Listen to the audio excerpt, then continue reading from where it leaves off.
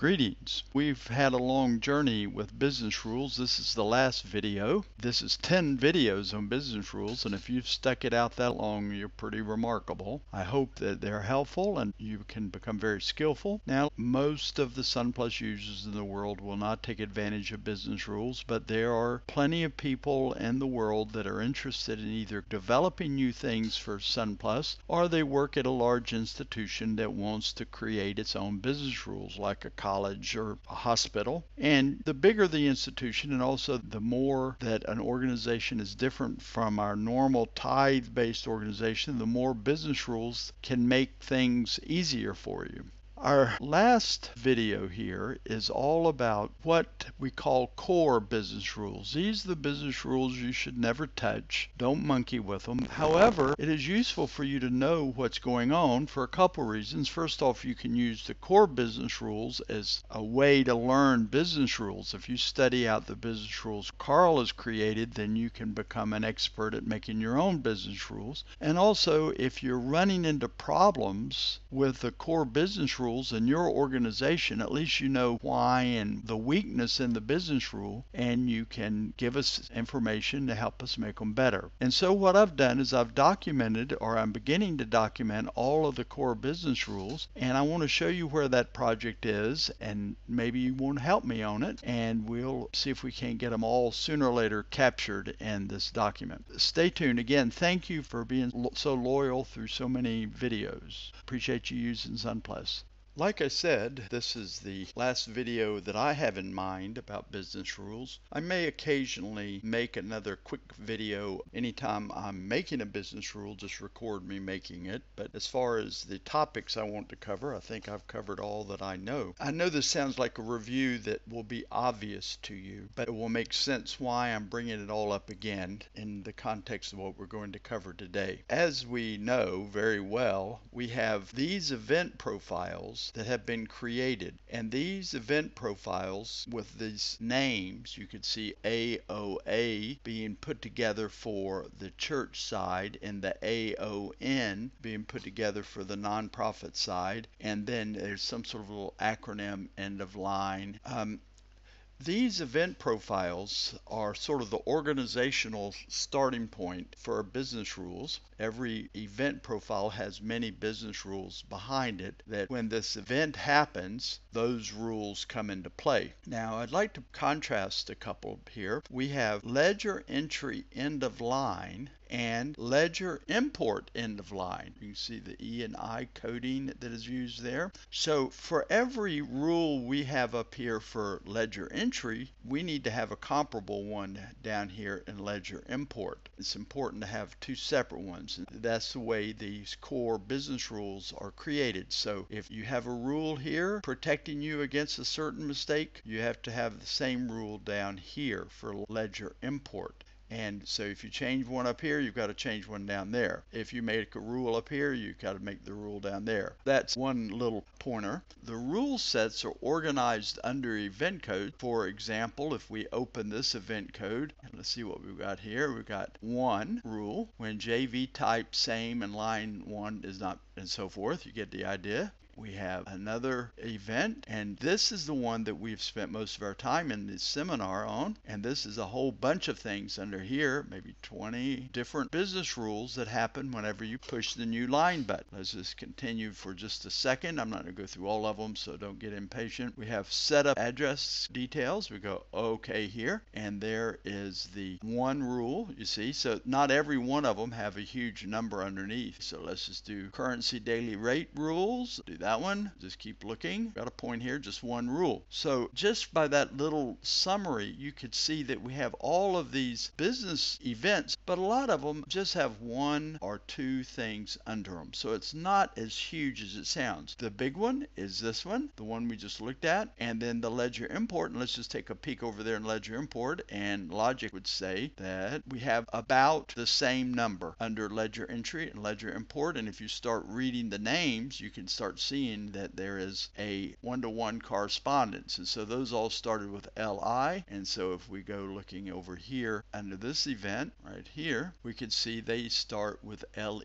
In general, that's the wisdom there. All right, now these are core business rules, and it looks like I have a few extra, but 4 of these were ones that I created in my demos. So now, one of the things that we need to remind ourselves before we go further is that every rule that we encounter, let's just grab one here and just to remind us of it, invalid account code for this account. So let's open that up, and I want to remind you of something when we talk about it. It is easy to get high and mighty and self-righteous when you look down a rule column. What were they thinking? Why were they doing it? Or this rule is a big waste. Why is it here? But don't forget that first off, that these rules are created in the rough and tumble world of creating the core design, and so some rules are existing that have not been completely fleshed out. But also in the columns, and this is a point to help you have a little bit more of an open mind. This rule here was about asset code invalid for this account. So we have lots of different types of asset codes that start with different things like B for buildings and L for land and I for land improvement. And then we have lots of assets like land, building, equipment, fixed assets. The way that you would approach creating all the rules that would cover all the combinations of those things is that you would think horizontally instead of vertically. Most of the time we think about rules, we're thinking vertically, but we have to think horizontally. We would set up a rule action for every combination between asset code and asset account, and we'd set up every possible one. Then once we set up all the conditions that filtered into all the possible outcomes, then we set up the action rules that respond to each column. Well, the facts of the matter are is that some of the action rules may be irrelevant. That is, some combination of account code and asset code we can't create a rule on, but we would have created a column because we set up each combination of the variables. But when we got to one, that particular one, we couldn't really come up with any action. So some wiseacre comes along later and says, hey, this rule action column doesn't have any action commands, no X's. Well, if a column doesn't have any X's, then it is a non-acting rule. I think we have one right here in this column 4. Let's look at it. There's no X's. And so what has happened here, the first person who looks at it says, well, that's a big waste. There's no X's in this column. Well, the fact of the matter is that when the rule was being created, each variable combination of assets and asset codes were created so all the waterfront could be covered. But when we came to this particular combination, there was no rule to be written, and so there's no action. So that is not a waste or a mistake. That is the proper creation of a whole rule set. You cover all the waterfront as far as options, and you write the rules that relate with them, and if you don't have an action for that particular option, then that's okay. You've got it set up and ready to go. I wanted to mention that to you before you get too self-righteous when you're looking at rules and saying, oh, this rule has no action, so it's a waste. Well, in a sense it is, but it is logical for it to be there because it's covering all the alternatives. With that background, I want to show you a document that we have here that I've created, and this document is going to be on Yammer, and it's called Business Rules Documentation. You can see I'm already up to 54 pages down here, and by the time I'm done it's going to be maybe 100. And also, if I can get you to help me, you're welcome to help me. Just download it and make the changes that you see. So here are all the rules in core, and this document is all about core rules, not just every rule that exists in the SunPlus world, but the rules that are part of core.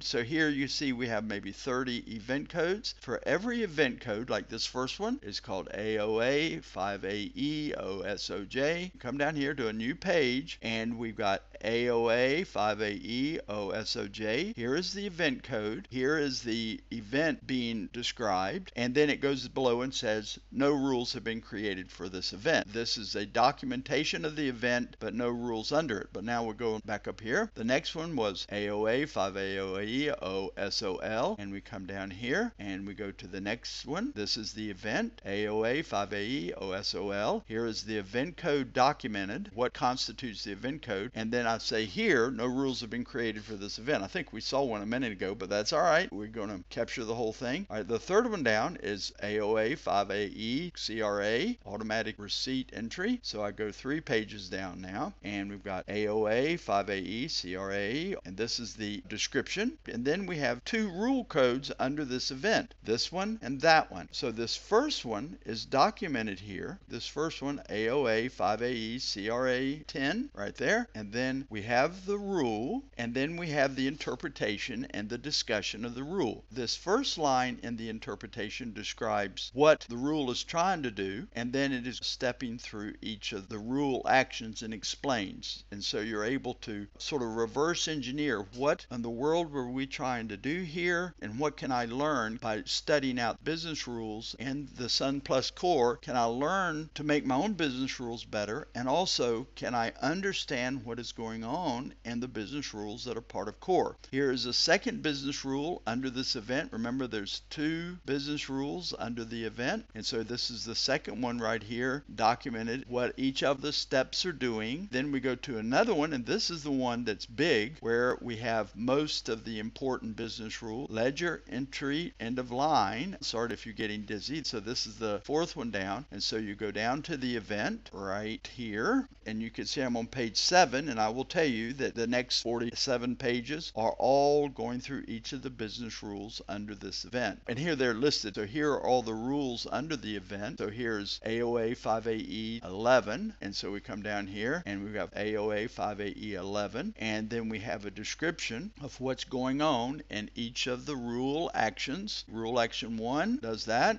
Rule action 2 does that. Now this is the way that I got my head around learning about business rules, and this is what I suggest to you. So you can work on this document and continue the documentation of each of the business rules and why it exists. And I've come up to a sort of standard at this point that probably needs to go through the whole document. I don't think I had followed this standard previous to what I'm showing you here. The explanation of rule action 1, and then the next dark line gives a summary of what the event does. This rule requires user to enter asset codes for entries to fixed asset accounts that are not work in process. And rule action 2, this rule prevents an asset code from being entered for work in process accounts. And this one here, rule action 3, this rule prevents the asset code, asset indicator, or the asset subcode from being entered for accounts between 100 and 199, okay, non-asset accounts, except for NGO. You write this up by interpreting what the rule is having you do, then you can come back after you've sort of gone through the steps, and then this one. But for NGO type organizations, the rule that is going to happen, and so forth. And then I've highlighted yellow where I was actually frankly confused about what was going on. So you would do the same thing. If you were reading this, you'd realize, well, Mac's sort of confused here, I'm confused. Or maybe you can write an explanation of what was going on. So you could leave an answer down here if you think there's something that can explain it. Also, if you are confused, you can leave a highlighted message of your own. And basically, when we're done going through all of this, then we will have sort of an index to the business rules. In general, we will try to keep this document matching the core business rules. That may be a little bit ambitious. We may get this document completely done, and then for good reason, if you're in the middle of a hectic writing of business rules, you don't want to come over here and change the document. But every once in a while, I'll get an intern or somebody to sit and compare the business rules in the document to the business rules in core, and this will become sort of our index and guide and discussion point about core business rules. So I hope you'll help out. I hope this document is helpful to you. I'm going to continue to work on it. I have gotten through all of this event code 4, ledger entry end of line, and then I will continue working with the 5th one down here when I get a chance. That's what I wanted to show you. I want to show you this document and solicit your help. Now remember, when it comes to core design, we want to be very careful about actually changing any of the business rules in core design for an organization. If they're wrong, you need to let us know that they're wrong and we fix them.